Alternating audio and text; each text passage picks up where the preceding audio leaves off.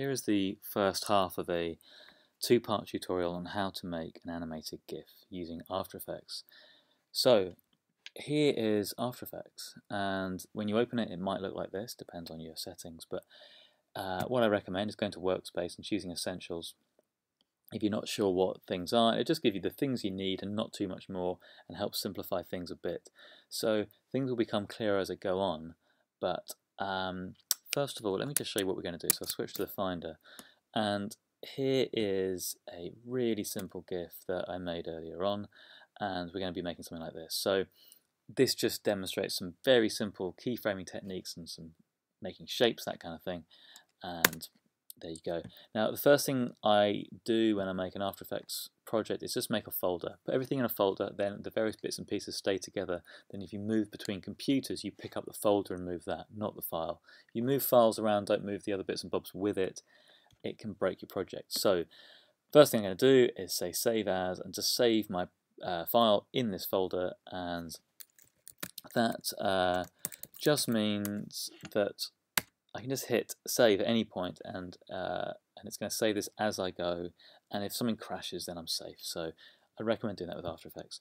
So first thing to do in After Effects is make a new composition. Now the composition is your video basically. You can have multiple compositions in one project, but this is a thing that will output as a video and eventually a GIF. So this is a pretty default thing. It's a 1080p 25 frame per second video, which is what you do for an HD TV. Now we're going to do something more custom, so we're not going to use this. Now I'm going to turn off lock aspect ratio, and I'm going to change my size to 540 by 540 pixels.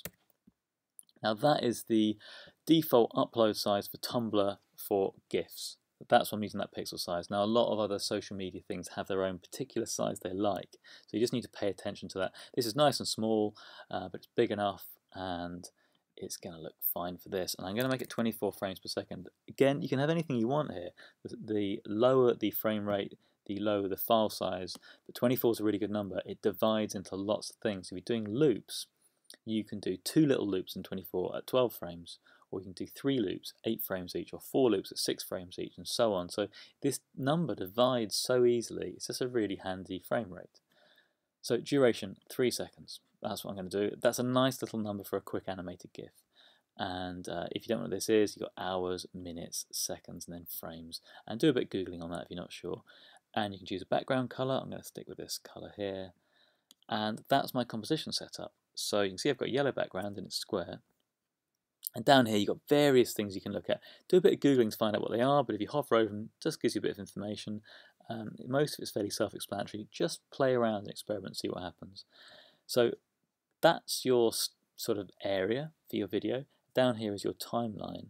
So you can expand and contract different things in here. So these little buttons are useful. And this is your playhead, which will show you where you are in your timeline. And let's just dive in. So I'm going to animate a rounded rectangle. You can choose your colour and your stroke up here. I've turned the stroke off by clicking on this blue text, and you can change some settings here. So first thing to do is draw a square, and I want it in the center, so let's use my align palette. Nice easy way of getting it to the center. And there's one other thing that's going to come into effect later, but this is your anchor point here. That's the point around which things spin. So I'm going to move my anchor point to the center, and there's various ways of doing that really accurately. So zoom in. Now as you see, it already snapped to the center when I did that. So let's just drag it into the center again. Now it's really useful to have that in the center, and you'll see why later on. If you're interested in getting this dead center, do a bit of Googling on anchor point and changing it, and there are ways of doing it perfectly. But to roughly move it around, you can use this tool, and that's really useful. So anyway, now we have a square, and it's in the center of our screen. So to move things in After Effects, we use things called keyframes.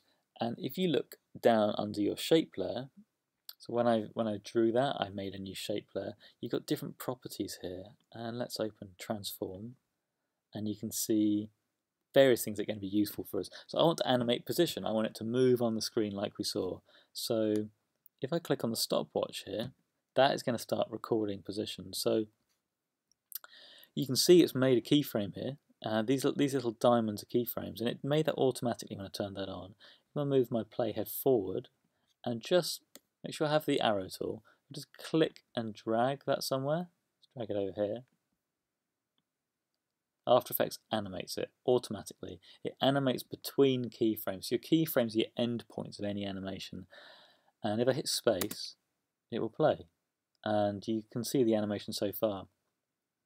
Now, when you're previewing, here's a quick tip. If you're using a laptop, you can also hit Control-0. That will also play it. Now, Control-0 does something called a RAM preview. If you've got a full-size keyboard, if you're on a desktop, it's the 0 on your number pad, not the 0 at the top of your letters, but the one on the right-hand side.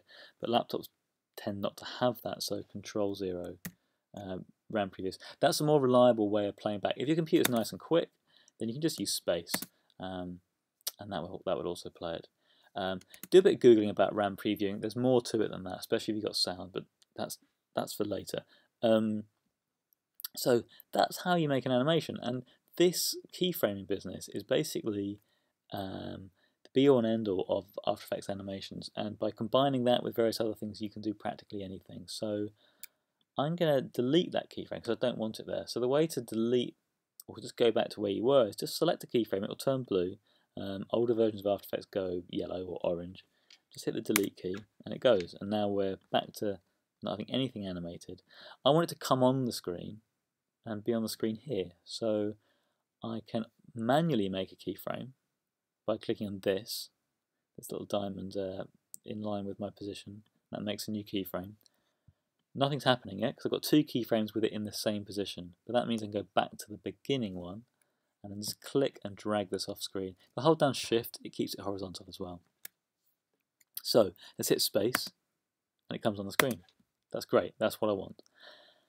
Now the movement's a bit clunky, it just goes dunk and stop, so let's make that smoother. There's a really easy way of doing that. Just select my keyframes like this. You can either drag or you can click and then hold down Shift and click another one.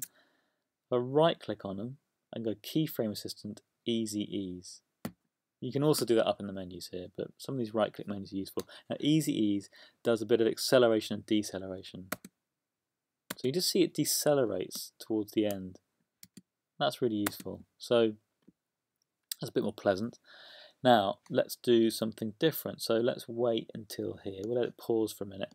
Now let's look at something else. So under here I've got my contents, my shape layer, and there's my rectangle path, roundness. And I want to affect the roundness. So again, it's got a stopwatch. If I click on that stopwatch, I can start to animate the roundness. Now let's keep that as it is, but let's go half a second on and turn this number up. So there's two ways of affecting a number. You can either click and drag, or you can just click and type. You could type a number like 100 and then hit return. Now I'm going to click and drag and make it the maximum roundness. Well, that's actually enough because it depends on the size of your thing. But if you go up to there, you can see it's become a circle. So there's a really easy way of making squares into circles. You just use a rounded rectangle and affect the roundness. So that's a nice bit of animation. That's kind of fun. Let's wait a bit more. Actually, no. What I'll do is I'm going to rotate it. I want this to rotate before it becomes a circle because I won't see it rotate if it's a circle. So I want it to become a circle a bit later. I want to do some rotation first. So if I want to move this animation along in time and make it happen down here somewhere, I can click and drag these two keyframes and just drag them along. So it's going to happen a bit later, so there's going to be more of a pause. So look, it's going to come on, wait, and then do that. Now in this first bit of time, I'm going to do some rotation. So where's rotation? There's rotation down here under the rectangle itself, or I can rotate the shape layer. Now the reason there's two lots of rotations, you can have multiple shapes in one shape layer. So you'll often see this in After Effects. There's different places you can transform things. I'm going to do it in the main transform panel, just keep things simpler for now, but have a play with that. So let's rotate that here. So I'm going to start there, click on the stopwatch. That makes a keyframe. I'm going to go about half a second on, and I want to rotate it 90 degrees. So you can click and drag, but I want it to be exactly 90. So let's click and type 90, and then let's look at it so far. That's kind of fine for now. I might move this onto this precise point here. Maybe I'll overlap these two. So let's make it rotate slower. So to rotate slower, you move keyframes apart. The further away keyframes are, the slower things happen. So I'm going to overlap the rotation and the bit where I make it a circle here. So let's click on this and do that. Now you can see I've got some overlap between these keyframes. So it's going to start to become a circle as it rotates, which, you know, it's going to look interesting. So let's just do that. And then now it's done this, I want to make it go off the screen. If it goes off the screen, it started off the screen. If it ends off the screen, it's just going to loop well. It's if you're doing loops, make your beginning and end the same, then the loop will be seamless. So let's move it off the screen. That's a position thing again. So we've got these position points. Now, if I just move it off the screen now, it's going to start to move here, because that's my last keyframe. So I'll show you.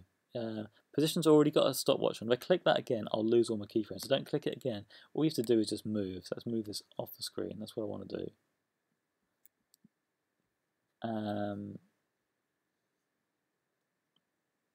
Now the problem is that my last keyframe was there, and I rotated it, which changes its center. So that means it then starts to move up there, and that's really screwed things up. Now, this is how to get around that. What you want to do before you move it is make a new keyframe here by clicking this button. And what that says is that keyframe is no different from this keyframe. So that's basically saying stay in the same place for all this time. And now at this point I can then go to the end and just drag this up, and it will move from that point. So this button to make a new keyframe is very useful, because it basically allows you to make a point to start from, and it also tells After Effects that between these 2 points nothing's happening, because that keyframe and the end keyframe are identical. So let's hit space and watch the full thing. I'll drag that back to the beginning. So there you go. Now that's a really easy looping animation, and from here I can export it and start making a GIF.